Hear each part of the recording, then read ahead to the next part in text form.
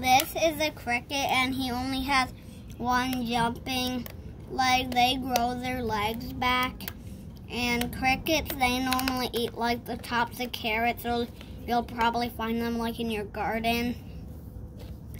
And he can't really jump right now because he only has one leg, so. And insects have 6 legs. I don't really know what those things sticking out there are. And he has antennas. Not right now. Right now he has 5 legs. So what are their predators? Like birds, lizards, fish.